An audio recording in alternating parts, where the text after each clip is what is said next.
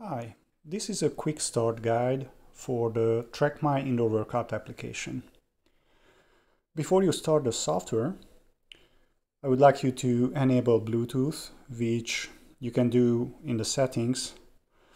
It's not a big whoop if you don't enable it. I don't have it enabled. I'll show you what happens. So I started the app and it senses that you don't have the Bluetooth on, so I allow. And I also would like you to give permission to the app if it asks for any other permissions. Now, for example, location permissions.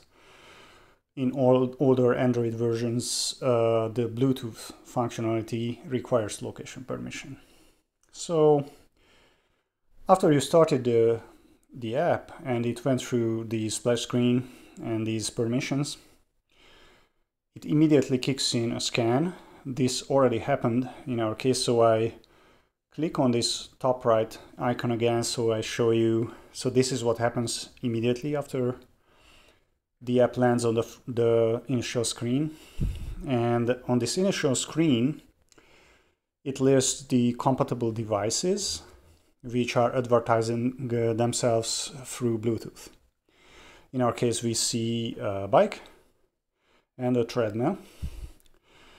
It's up to you which one you choose, or if you have multiple devices, you may just have one. Pick the preferred device and press on the play button. Now, as you can see, it might take a few seconds to initialize everything. Until then, there's a little hourglass icon bouncing on the top right. And right after installation, the app is in a mode where it will start the workout immediately.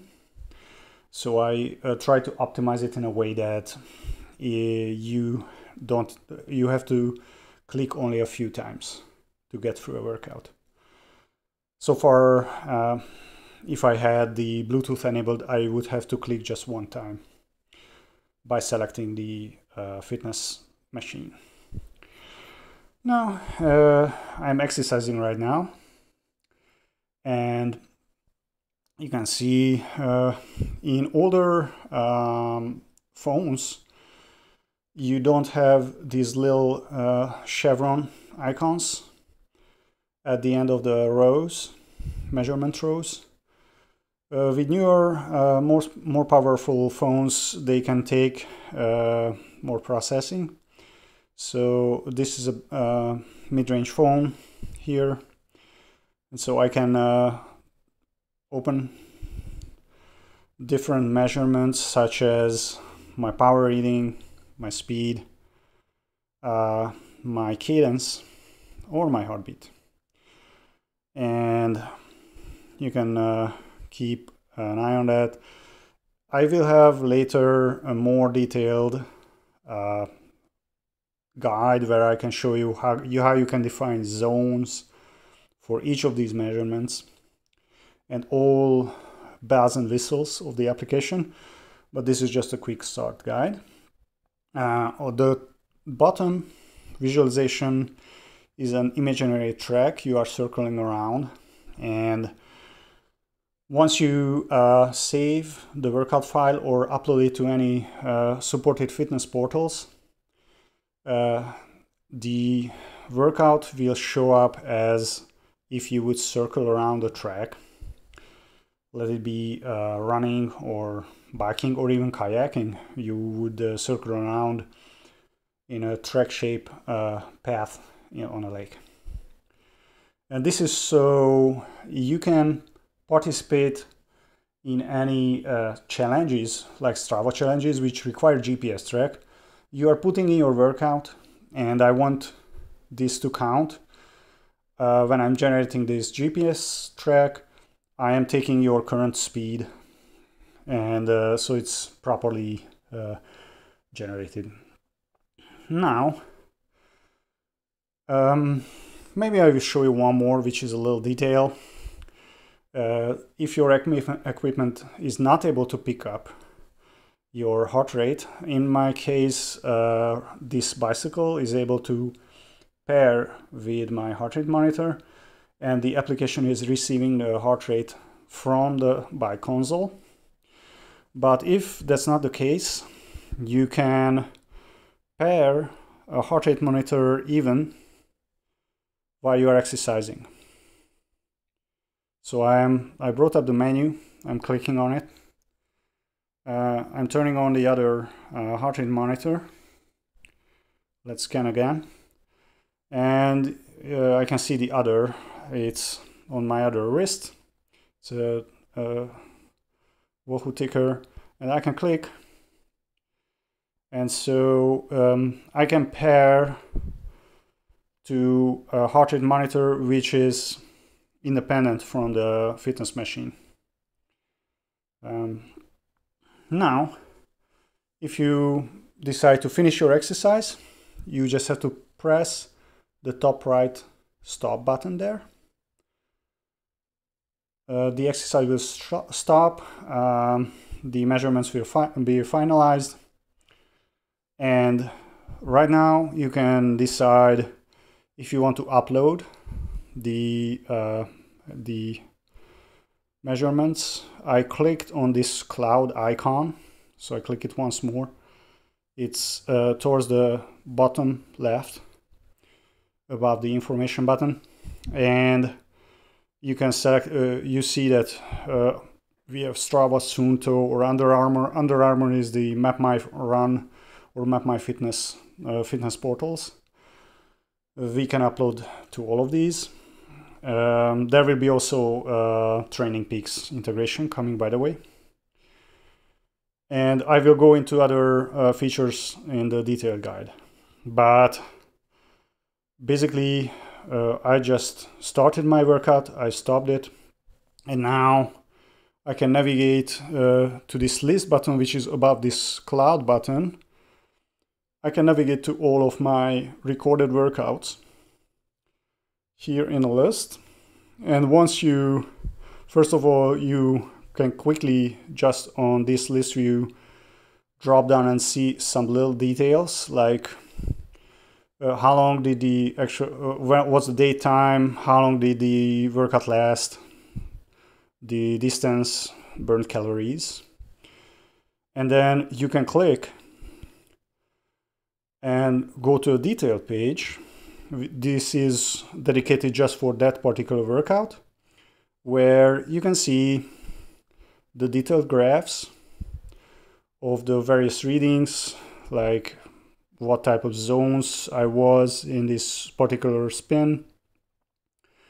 By the way, you can even zoom in to various sections. And then under each time-based graph, there's also a pie chart where I break it down to what zones you were in. I don't go into details how you can configure the zones. It's in the settings on the initial page.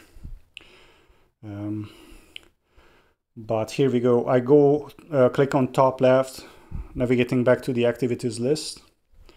And so you can examine all of your previous activities here. There's also an option to download your workout, which is next to the cloud button. That's in case if you want to upload the activity to such a fitness portal I am not directly integrated with. For example, Garmin doesn't allow me direct API integration.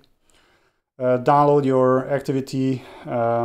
Usually you want to download either in a FIT format or TCX. Now, I would advise FIT because TCX is great as well. But especially in case you are running or biking, but if you are doing kayaking, canoeing, swimming, and other ergometers, those sports might not show up properly if you are using the TCX, just as other sport. And so yeah, it's this is pretty easy. you decide where to download. Usually if I download anything, I am going to my Google Drive, or you can send it on email. So this is standard Android stuff. And I think that's basically the end of this little quick start guide.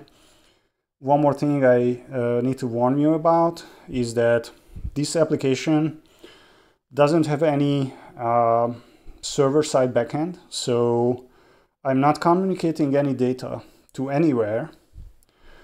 So in case you accidentally, let's say, delete the data of the application, or if you manually delete with this, I just clicked on the little icon. Here in the dark mode it's yellow, in the light mode it's red, trash can icon. It's permanently deleted.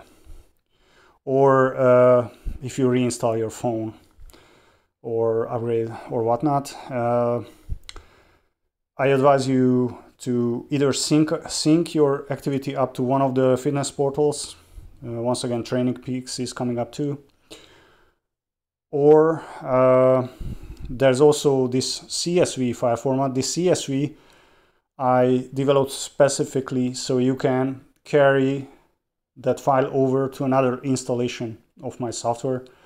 And when you are importing, you can click that this is a migration type of data.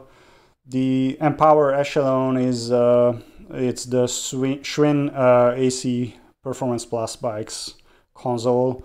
So if you click here migration, then you can import a workout which you exported from another installation of my application.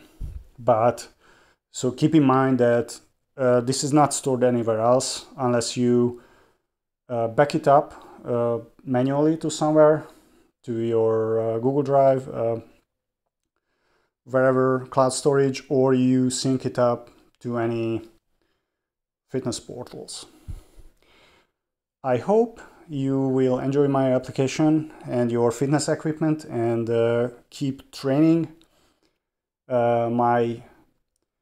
The motto and vision of my application is to avoid these indoor exercise equipment to become coat hangers. So keep enhancing your fitness, and I have upcoming features. Hopefully you will enjoy. Thank you very much, and check back to this YouTube video's description, because I'm gonna record a more detailed guide with all of the features I have right now. And once I'm done with that, it's a pretty long script, I will include the link of that video in the description of this quick start guide. Thank you so much. I hope you enjoy my application. And if you have any suggestions, or if you let's say if it crashes or you have problem with any equipment, I've heard of disconnections, stuff like that, please reach out to me in email. Please, this is a hobby project, don't give me a bad rating if possible. I will try to accommodate you and try to fix the problem. It might not be possible, but I'm really trying to make this application better as much as possible. Thank you so much again, and have a great workout.